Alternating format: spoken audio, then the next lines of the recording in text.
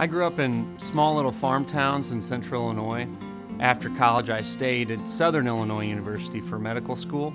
As part of my sports medicine fellowship in Baltimore, Maryland, I was fortunate to be able to work with the Baltimore Ravens. Of course, the year after I left and came back to Bloomington, they won the Super Bowl, so I didn't get a ring, but I had some great experiences. I think what patients need to understand the most is that when you see an orthopedic surgeon, that doesn't mean that you're going to have surgery. There are a number of treatments that I have that we can perform before we ever talk about going to an operating room and having a surgery with a long recovery. My typical shoulder patients are really split into two large groups.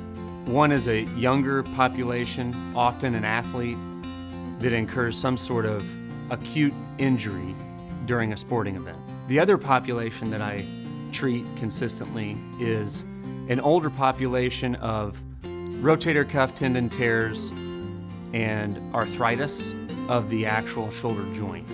If you're experiencing any musculoskeletal pain or injury, please don't hesitate to call us. I'm excited to be able to bring the opportunity within our community to treat these injuries and really all sports injuries of athletes of our region within our four walls at Advanced Orthopedics in the Center for Robotic Surgery at Columbus Regional.